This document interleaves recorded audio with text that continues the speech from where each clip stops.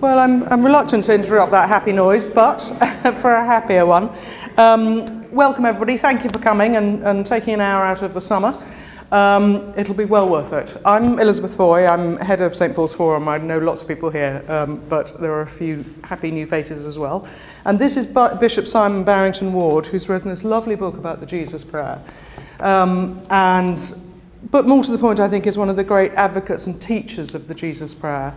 And one of the great joys of my job here running this programme is that I'm allowed to ask the people that I like most and have benefited from. And among many people, I am somebody who's benefited greatly from Bishop Simon's wisdom and kindness.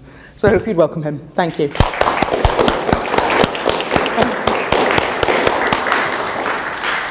What a very kind, warm introduction. I'm quite overwhelmed by that. I don't know if I'm a great teacher or inspirer, but I do like to encourage people to learn to pray this prayer because I found it such a help myself. And that's really how it all began for me. I had, I'm ashamed to say, considerable difficulty with prayer, personal prayer, not with leading prayer or worship and the other kinds of things that we get up to, but my own personal times of meditation and quiet. I hadn't found the right way somehow at theological college, or after that at Cambridge, or when I was involved in the Church Mission Society quite. In fact, it was when I was General Secretary, I'm ashamed to confess, of the Church Mission Society that I dared to speak to somebody there close to me and tell him about this difficulty that I had in really getting going in a kind of meditative or quiet prayer. And somehow I felt that there was a gap in my life, even when I was training people to go as missionaries and training them to pray, which I could do. I still felt that I hadn't found the way for me. And he said, I'll take you somewhere where you can find that. And he seemed very confident. He's a lovely man, Paul Hunt is his name. And I was very happy to go with him. So he appointed a time. He said it was going to be a mystery tour. And it was. We drove from our headquarters in Waterloo Road, and he rather lost his way, actually, in Essex, wilds of Essex. But eventually, he found it again, went through a little village which was called Tolleshunt Knights, not all that far from the jam making. Get the name of it this moment, but you know where I mean. Tiptree. That's right, Tiptree. And as we were going along there, I realized that the church that we saw in the distance, or that he pointed out to me, was no longer the church of the town. And indeed, that it seemed that the vicarage too had moved, had been left behind, as it were, and it had been taken over by a community. And so that's what we were going to. And this community was an offshoot in some ways of the Russian Orthodox, a Russian Orthodox congregation in London. And the Russian congregations, Orthodox congregations everywhere, found the same thing in Greece, in Egypt, like to have a monastery. It's more important to many of them than a bishop, is to have a monastery. And they link with it. And this is what happened here in this monastery, apparently. Parish, and I've seen for myself now, comes down every weekend, practically, and sometimes lots of children. And the monks and nuns, they're both in one community, which is quite exceptional and interesting, look after the children brilliantly, and look after the people brilliantly, and inspire them. And it's a very remarkable place. And it's called, the place is called the Community of St. John the Baptist. near Tolishant Knights. As we arrived, we were late, of course, because of what had happened. A little group of nuns and monks were waiting for us in their white habit, and Paul had told me what I should say when they said Christ is amongst us, which they would say to me. I was to reply, he is and ever shall be. And I found that they say that to each other quite a bit. It's a sort of password through the community somehow. Christ is amongst us. He is and ever shall be. And it was lovely having that little exchange and feeling that very much meant on both sides.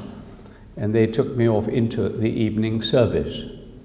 Of course, I was expecting an evening monastic office, but actually on that night, certainly, and on many nights, the igumen, the abbot of the monastery, whose name was Archimandrite Sophrony, didn't have that at all.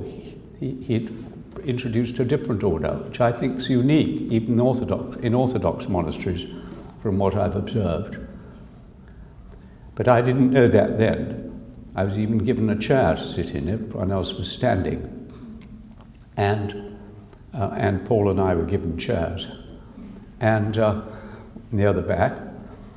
And a voice suddenly said, Lord Jesus Christ, Son of God, have mercy upon us. Lord Jesus Christ, Son of God, have mercy upon us. It was a woman's voice in that particular moment, but it could have been a man, it could have been anyone in that congregation. And indeed, it soon was somebody else. They went on for a time. Lord Jesus Christ, Son of God, have mercy upon us. And everybody standing round us was intent on the prayer. And it was quite remarkable how it gripped one. I've since discovered in their Eucharistic worship the same feeling of a kind of reaching out to the goal, a reaching out to the end, a reaching out to the climax, a reaching out to the new creation, and the presence of the risen and exalted Christ in the midst. It was quite remarkable how strongly that sense captured one just through being in this group, completely concentrated on this movement of the Spirit, as indeed it was. And after it had happened for some time, I was really quite gripped into it.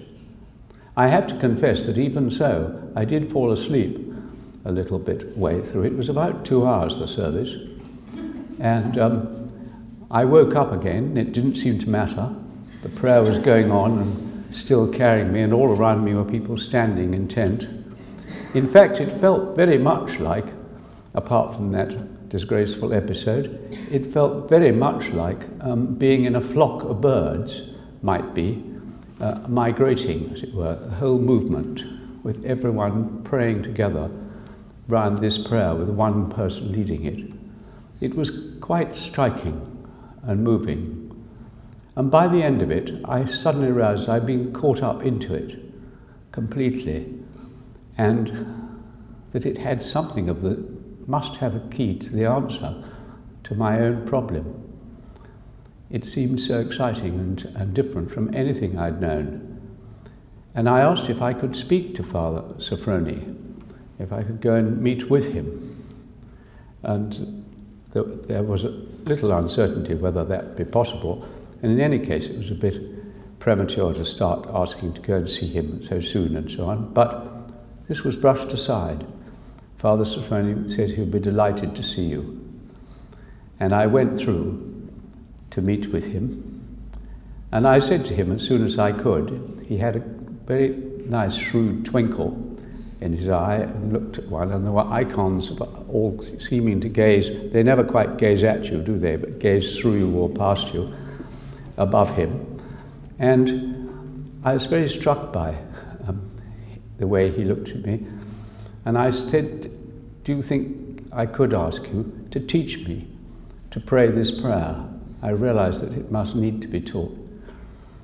It does need to be taught, he said, but I'm not prepared to teach you unless you're prepared to come back regularly every 3 weeks to start with, and then longer, and learn. I said, I am prepared. I was so sure that this was going to be a way for me and through somehow. And so he said he would teach me.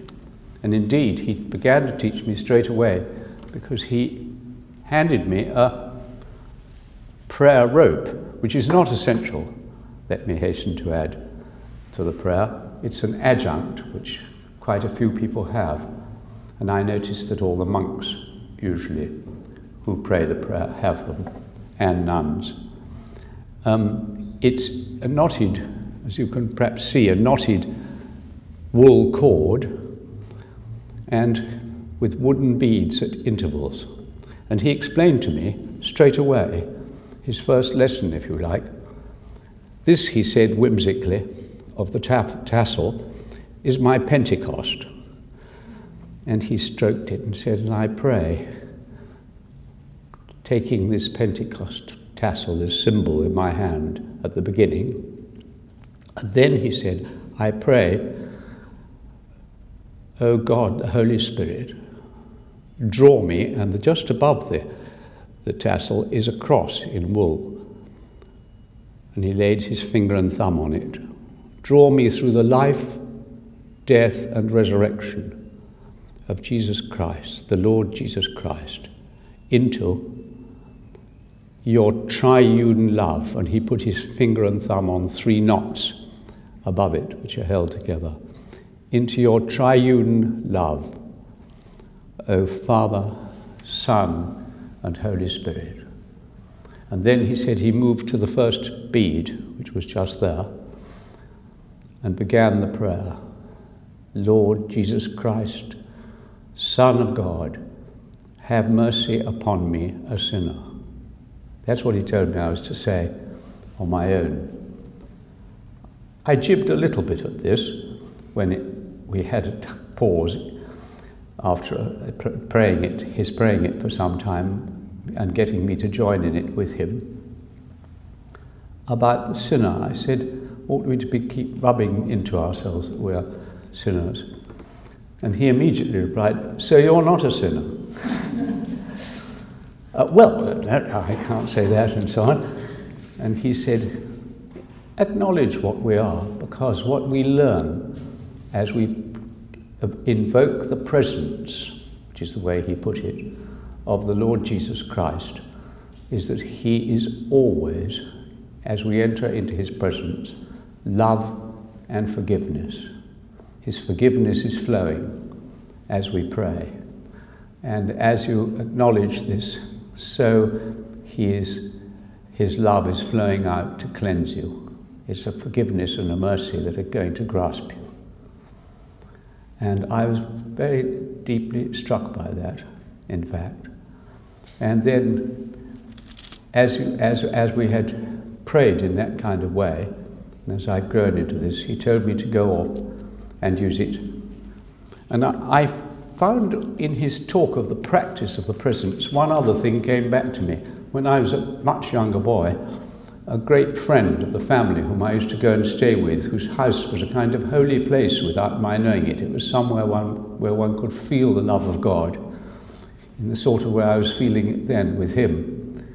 And she always encouraged me. And she gave me a little book, which most people here will know probably, but I just mention it, The Practice of the Presence of God by Brother Lawrence. He was a monk who had written about, in simple letters, about the way in which he saw a tree in the winter, bleak and dark with nothing, and knew that in the summer, because he'd seen it before, that in the summer it would be flowering abundantly and full of fruit. And he said that this suggested to him immediately that he should live for that and be in the presence of God, living for his fruit and his flowers to come as one kept the presence. This seemed a wonderful, grand idea when I was a teenage boy, and I went back and tried to do it at school. The only trouble was, I found, that after about a few minutes, you'd got diverted into something else, even if you were on your own. And I could never keep this presence. It was a little bit too vague and ethereal somehow. And although I loved reading Brother Lawrence's book, and I certainly commend it, The Practice of the Presence of God, it's easier said than done. And I found that came back to me because Father Sophrony so emphasized the practice of the presence of Christ in the prayer. But this time he'd given me something to do, words to speak, which I could repeat. And although your mind wanders, as he told me it would, to other things, you keep coming back to it, and it keeps drawing you in. And then he said to me, when he put his fingers on the wooden beads from time to time in the rope, he would just go still and be still in the presence.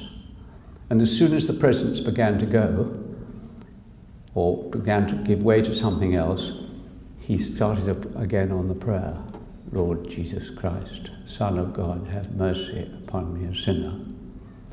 And he said that after a time, you'll find the prayer will continue constantly in your mind at all sorts of stages and moments until it becomes almost something that goes on the whole time. You'll wake at night and pray it.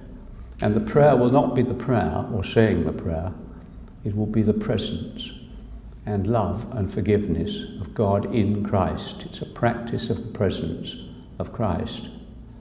So I found that very helpful and strengthening, and I went away and it found to my great joy that it really worked, even for me, and that I'd really found a way of seeking to, and even beginning to, find I could live in the presence of Christ for quite long periods because of his gracious will to be with us in this way. Lo, I am with you always, even to the end of the earth. And another thing that taught me very much was John 15, especially dwell in me and I in you. Apart from me, you can do nothing. That's fairly convicting. Apart from me, you can do nothing.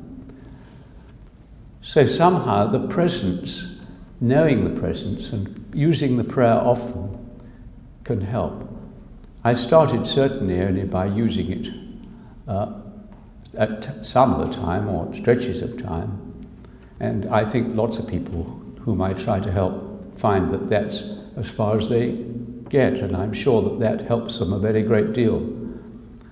But gradually I have found that the prayer prays itself in you, in your consciousness, more and more. And I found it just staying quietly with one, not as a chore or a duty or something you must keep going, even though you really would like to stop. I don't mean anything like that at all. I mean something that just quite naturally keeps coming, and you keep sensing the presence.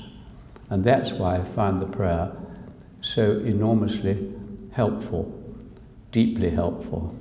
But I do try to encourage people who don't necessarily get to that kind of feeling about it to use the prayer as and when they can.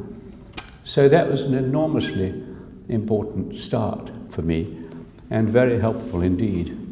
And as I began to think about it more, I thought of times or people who had mentioned this before.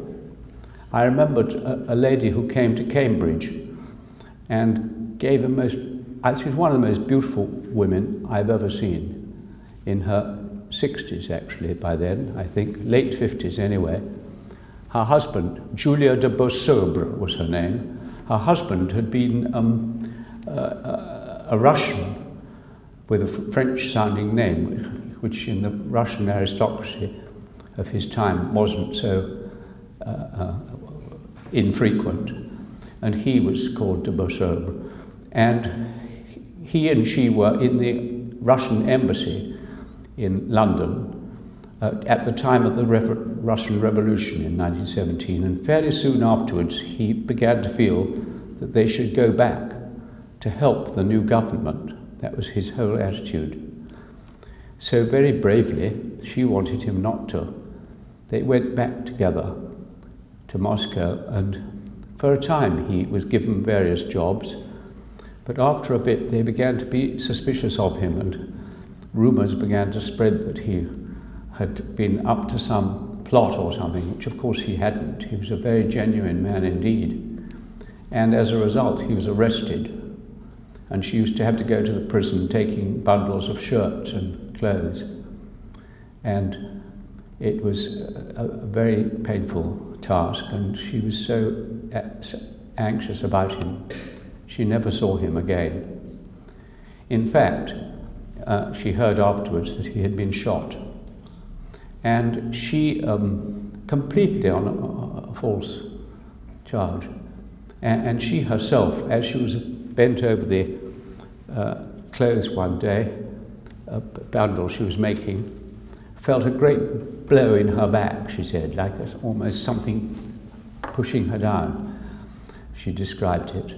And she said that having heard that, she realized that God was saying something to her and telling her, peace will be to the left of you, peace to the right of you.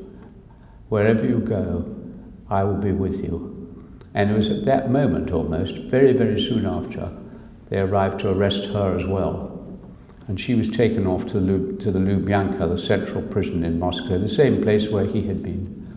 She was with several women in a cell where they had bare light bulbs all night as well as all day, and she kept being taken out to be interrogated.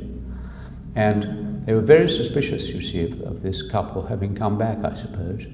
And she found that they were quite painful in the way they twisted her arm and so on. But actually, after a bit, she was given the answers all the time, somehow she felt.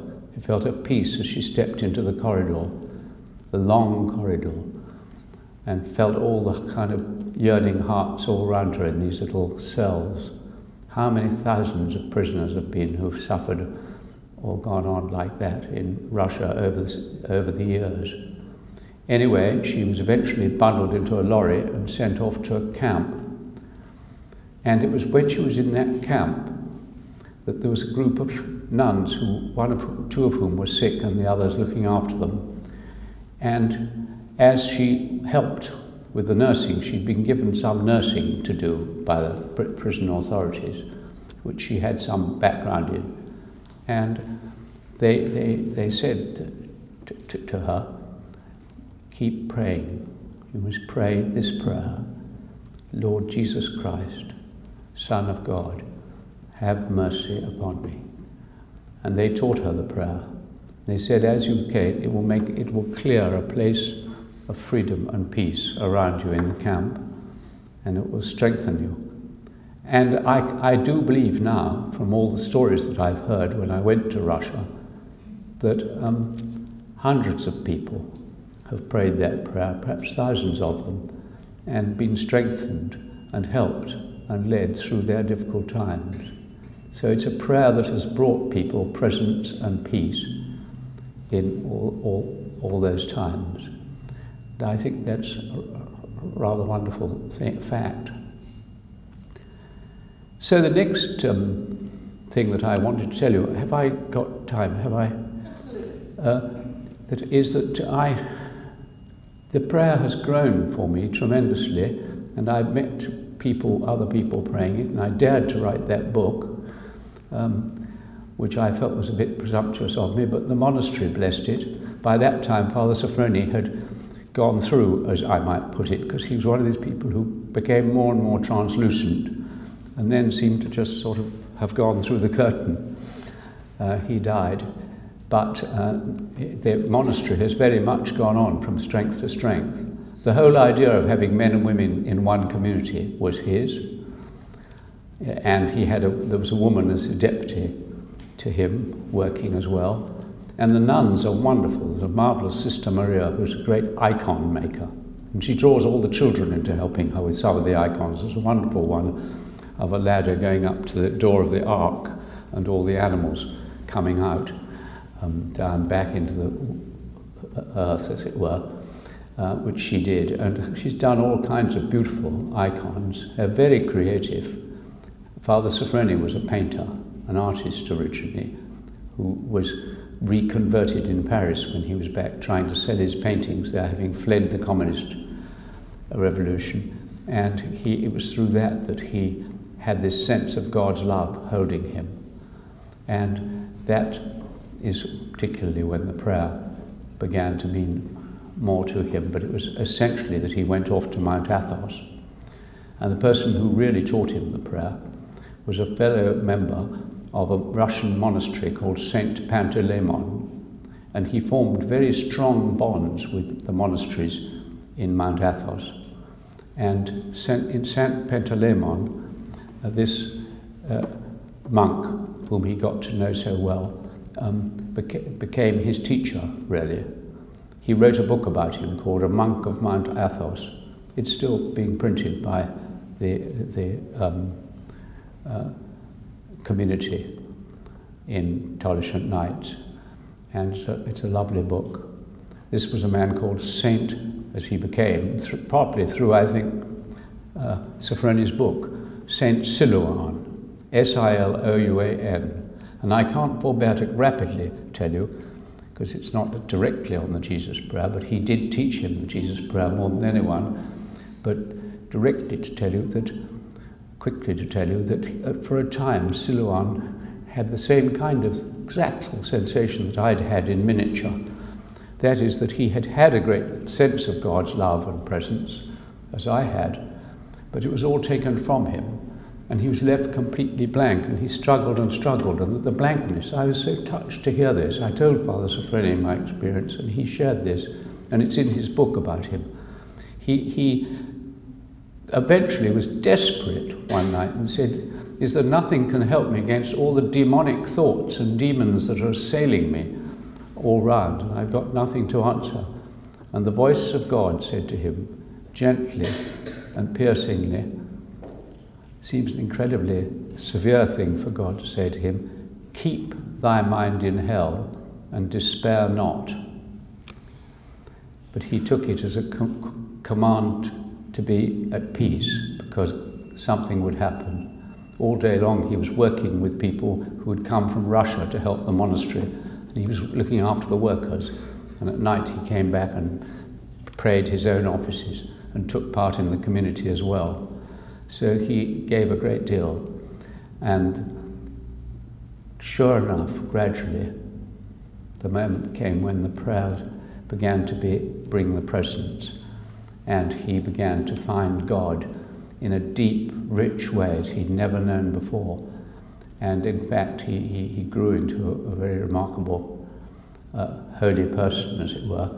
And Sophrony was with him when he died, and came back to Paris after the war, partly to his old haunts, partly so that he could write the book, A Monk of Mount Athos, about him. He was so impressed.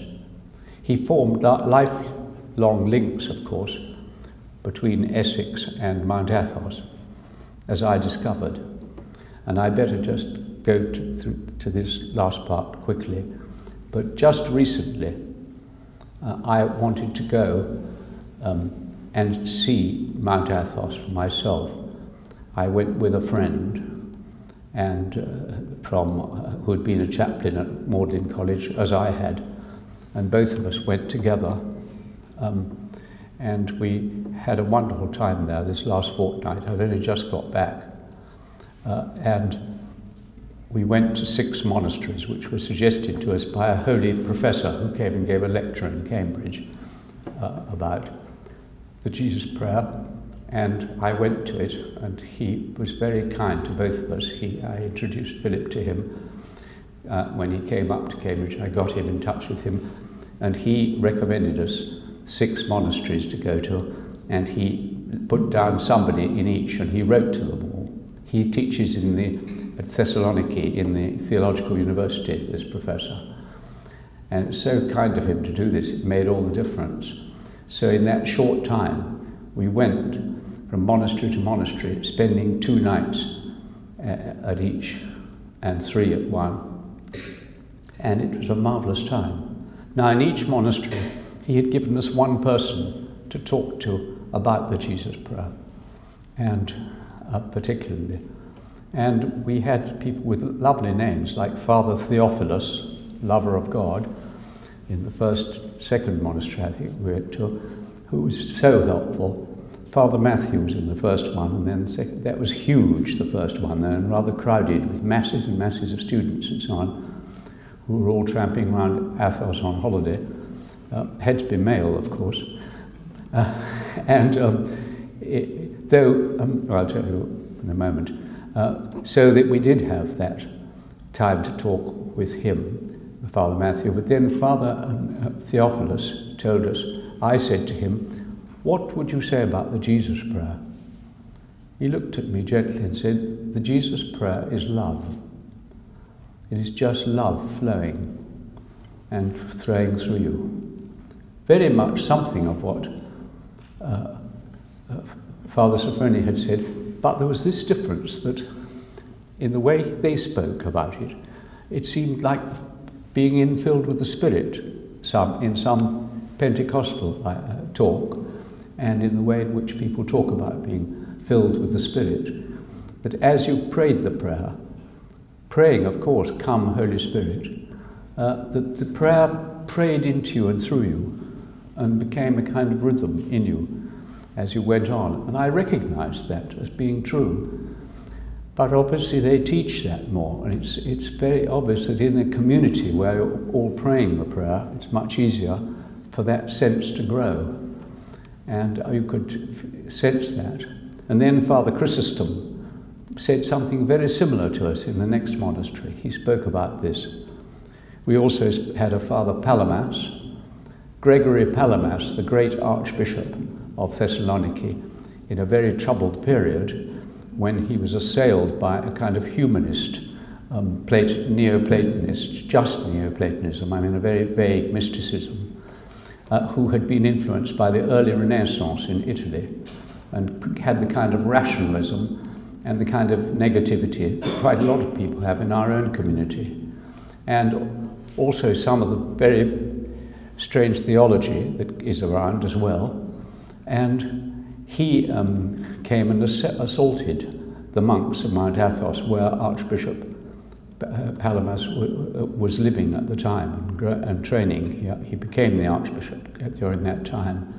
And he wrote a marvellous book called The Triads, attacking this and trying to show that only in Christ would we have the true union of God and humanity. We mustn't lose touch with that above all. Very much the lessons of other great patristic writers, like Macarius, an earlier writer, who's got a marvellous passage on that. He was one of the people after Chalcedon, arguing that the human and divine nature held together in us, as in nowhere other way, through Christ. That Christ is our bond with God in a very special way, and therefore that all the Neoplatonists and things all have something, but they need this. It's not a matter of writing them off, it's a matter of drawing them in or drawing them on. It's a matter of recognizing, of course, the presence and love of God in all kinds of people, faiths and attitudes, but holding to this deep, rich sense which the Jesus Prayer can hold you into, that God and humanity and God and yourself are held in one in Christ as nowhere else, and that he is drawing towards us towards that pervasion of the world with the Spirit and with Christ. That is the goal, the risen future, as it were, which is I so much sense in Orthodox worship, just as I sensed it in that saying of the prayer in the chapel, that sense of a new creation lying ahead towards which we are moving. That is our destiny. And that's the way the Triads book ended up. Indeed, the earlier man, Father Macarius, was brutally treated, very cruelly treated by the Orthodox Church because he didn't take the right line on the Chalcedon attitude. He stuck out for two wills being united in Christ, not just one will.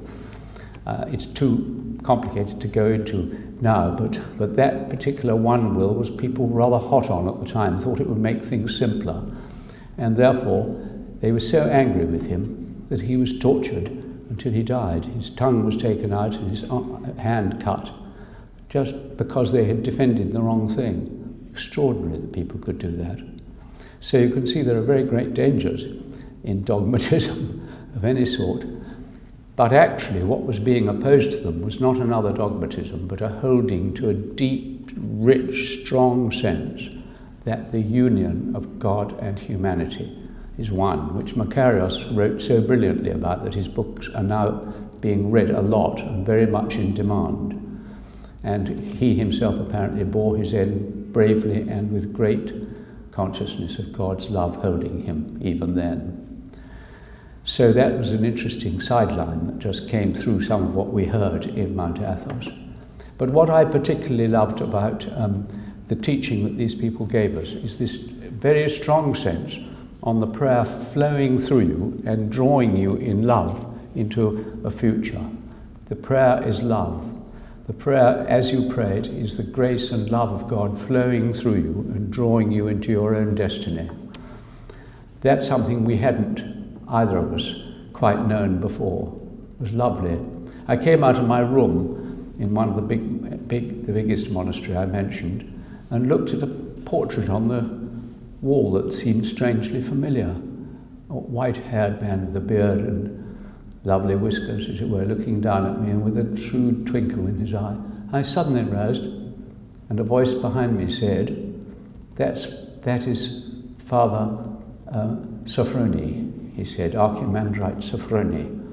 He said he was a monk in one of the monasteries here, and we all knew him. He's the place in Essex, you know, he said. Wasn't that a lovely connection? And then, of course, the loveliest thing of all was that the monastery, one brilliant and inspired teacher of spirituality, had been asked to go to a monastery that was dying. It just had a few dear old chaps in it, but it was falling to bits, as it were. And he himself, who had already founded a convent, not, of course, quite in Mount Athos, but not far away, in something that belonged to one of the Mount Athos monasteries, he'd founded a convent which was as big as the monastery that he'd also founded, and he inspired people tremendously. He was asked, his name was Emilios, he was asked to go and take over one of the monasteries in Mount Athos itself, which was failing and ailing, and he had taken it over. Strangely, he himself, after he'd been a brilliant leader of it and inspired the whole new community, got an illness which gradually silenced him, and although he was a marvellous, inspired speaker, and he died eventually, not able to speak, but he kept his whole sense of joy and love, and they printed all the addresses he'd given, and they put the book by his bed. And he was so thrilled with that. And also they said that a scent rose from the book. It would happen in Mount Athos, of course. Rose from the book, and they sensed it. So, but he had inspired this, and one of the monks who came with him is now the abbot, Eliseus. So you can imagine that monastery was the highlight.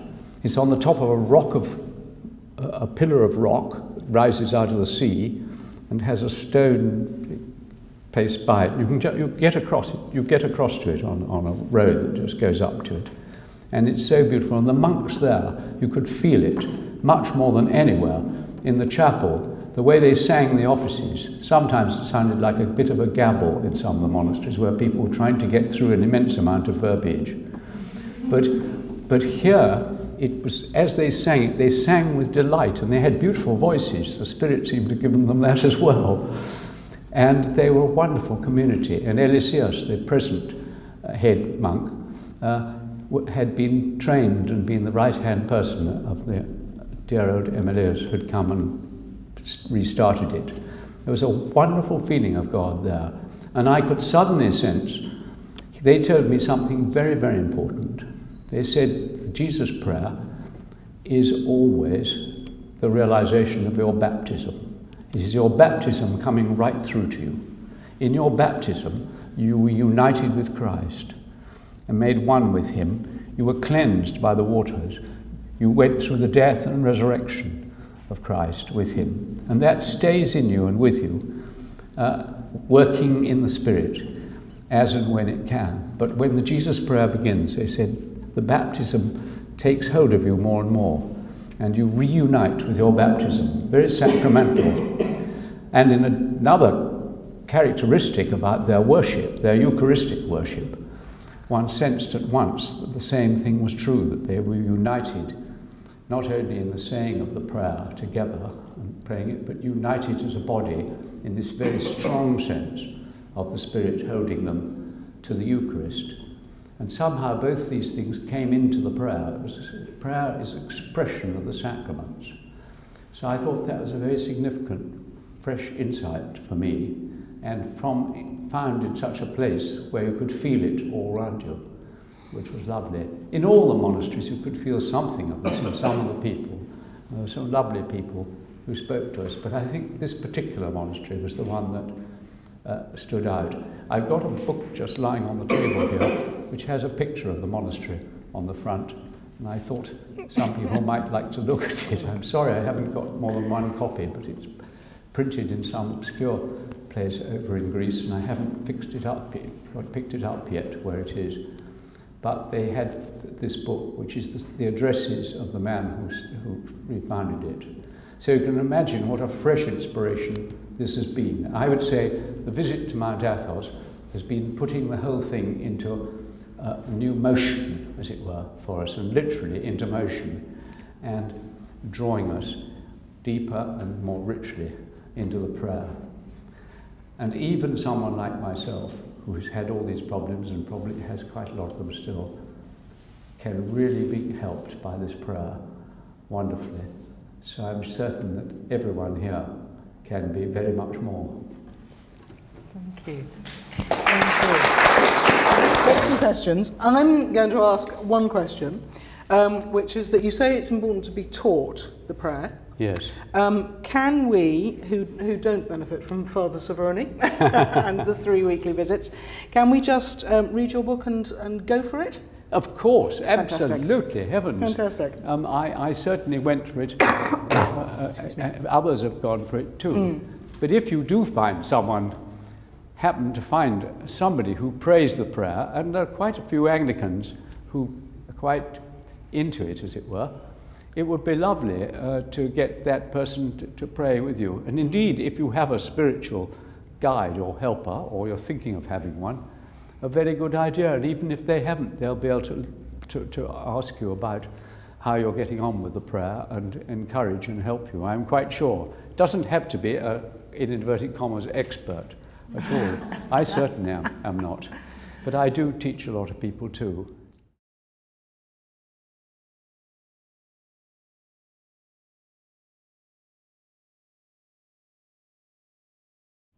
Oh, that's a bit hard on the English churches, I think. Because that prayer is almost hypnotic as it goes. But that prayer does bring something with it. That's perfectly true. If you find that there, of course, if it's being corporately prayed in that way, certainly we found something special. I hope, conveyed that in those monasteries. But I think I find something special in every monastery, certainly in this country too, that I visit. There's always something really encouraging and some lovely person who can tell you more and so on. So I think it's a characteristic of monasteries that are going well, as it were. And even when they aren't, sometimes they tell you, oh, it's a terrible time we're having here. And you feel a wonderful sense of the presence and love yourself. It's quite a paradox, but that happens. And it's comforting to us, isn't it, that that could happen through us too, for others. But certainly I do think there is a special quality in the Orthodox monasteries, but I wouldn't want to confine it to them. I'm sure they wouldn't want to. I think there are plenty of monasteries and communities here and in other parts of Europe, for that matter, which have got a great deal to offer us. But certainly I have to say that the Jesus prayer has been a very rich help to many, many people and has got so much of the quality and character of something that's been given by the Spirit to the Church as a whole through the Orthodox, that I think to go a visit to a monastery like that is a particular blessing. I can't deny that.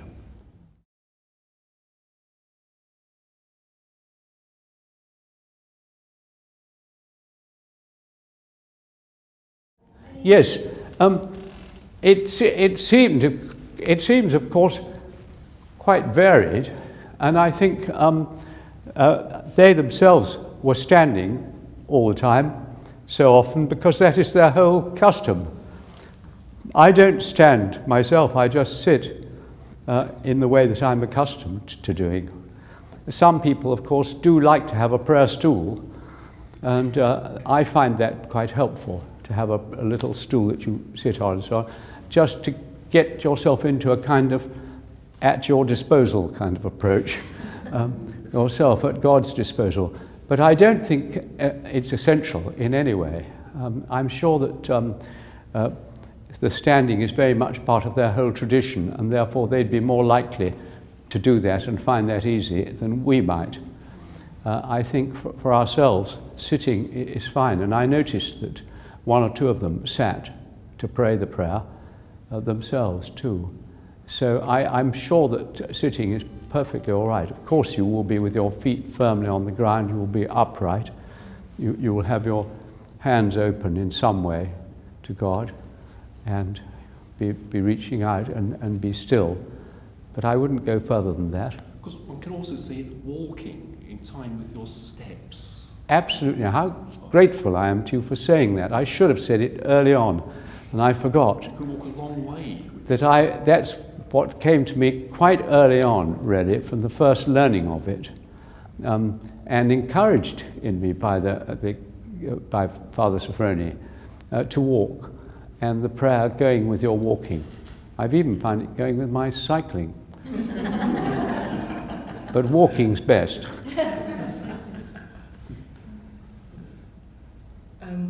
One more. Yeah. And of course, in time with the breath, you mentioned this on page 50 of the old edition. Yes.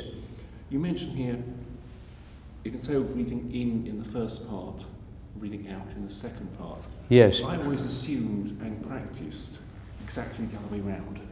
I'm sure that doesn't matter at all. That's probably just as good. Well, there's some sort of logic in breathing out, Lord Jesus Christ, and breathing out, and then yes. breathing in. No, I only mentioned it that way because that was how an Orthodox friend of somebody at the community of Father Sophrony taught me that he did it, and so I tried it, and I really found it was too complicated for me, and I didn't go on with it. But they obviously, quite a lot of people do breathe the prayer in that way, and I'm sure whether you do it as he did, told me to do, which must give it some sort of Orthodox authority, do it breathing in, Lord Jesus Christ, Son of God. I can't do it speaking it now like that, so perhaps it's quite difficult to do. And breathing out, it doesn't matter. Yes, exactly what you were going to say. I was going to say I think it's far more important that something comes easily, as it were. And I think I gave up one or two things like that I tried for a bit, like the breathing, and just found saying the prayer. And Father Sophrony encouraged me in that. He was very relaxed about the whole thing, and didn't feel that one had to have some particular posture or way of doing it exactly. So that was, but certainly I'm pretty sure he would very much have approved of the walking idea too. I'm sure that on the whole they do seem to me more relaxed than lots of people about how things are done like that.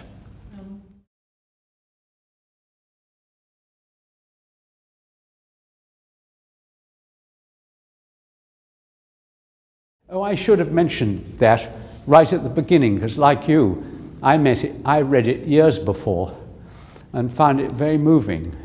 And it's got a lot of good points in it, I think. It's a lovely book about a man in the 19th century in Russia who is I don't think he can quite be a peasant family, actually, but he's very indeterminate exactly what he is. His father seems to have had some trade or place in things, but he set out from that and just wandered around Russia looking for the answer for what he'd heard in the lesson read, pray without ceasing. How could you do that? And he asks innumerable people, and they give him long lectures about prayer, but he doesn't get very far from them or with them. And eventually he gets to quite a grumpy old monk walking along the road, and he said, "Can you tell me how?" "Yes, I can, if you come with me to your cell." "I'm not going to talk to you about it here." He says, "Come with me to my cell." And he takes him back to his cell, and there he makes him get a job as a gardener locally, I think, to keep himself going. And while he's doing that, he's got to say the prayer thousands of times. How he counts the times, I can't think. It's quite difficult to. I must admit that I did find, where did I put that prayer rope? Yes, I did find that somebody said to me at a meeting of Orthodox and Anglicans and people in in Oxford, Orthodox monks said, we won't do it, you lead the prayer, he said. And I thought, heavens. He said, give them 100. And I thought, well, how will I be able to count 100? I was quite taken aback. And then I suddenly realized, of course, there are 100 knots in my rope, so I was all right. I could just pray the prayer. It was a group of Anglicans and Callistos Ware and all sorts of wonderful people were there. So I did have to get it right. But thank God, it seemed to pass through very happily. So yes, some people obviously have set store by, like as in the Way of a Pilgrim, by having numbers of times. I think that was very typical of the pilgrim in a way. Much the loveliest thing in the book that happened, and it was a delightful book, let me hasten to add, and all the people he met and his joy in meeting them, and then the person who took his special book that he'd managed to buy about it, the Philokalia, which is the kind of list of all sorts of things that the fathers have written about this prayer right through. It's a lovely book. It's now been translated into English, and you can get it in paperback. 3 volumes of it. I hope a 4th is coming out soon. And that all happened for him. But one of the loveliest things of all was when he said, in the time when he was spending being a gardener with that man, one morning the prayer woke me. I've always remembered that. It had gone into his heart, and it was now praying itself within him.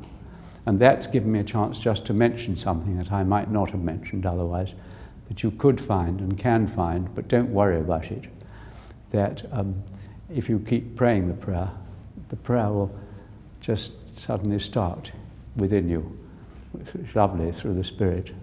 But that's a delightful book. It's called The Way of a Pilgrim. I think it's in paperback, still available.